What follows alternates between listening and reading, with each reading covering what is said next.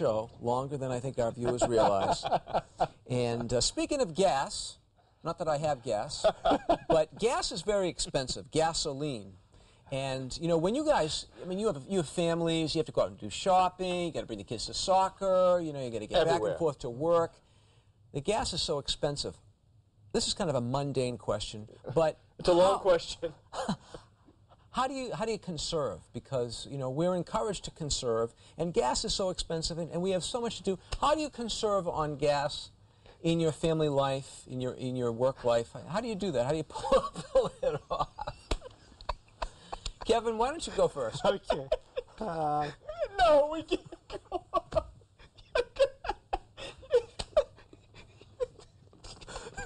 Gas. You're gonna ask us a question about gas. That's what you came up with. Gas. Well, instead of walking to the donut shop. How do you conserve gas? Do you have a hybrid? Gas. Not that I have it. Don't like that question, huh? Oh. Well, let me think a little bit. Oh my gosh. Out of all the questions you could have come up with, you come up with, how do you conserve gas? Well, icons, they're so beautiful, and they add so much to the church. By the way, guys, how do you conserve gas? We got a major energy crisis going on.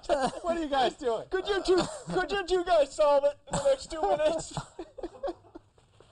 Oh, okay, give me a question, will you?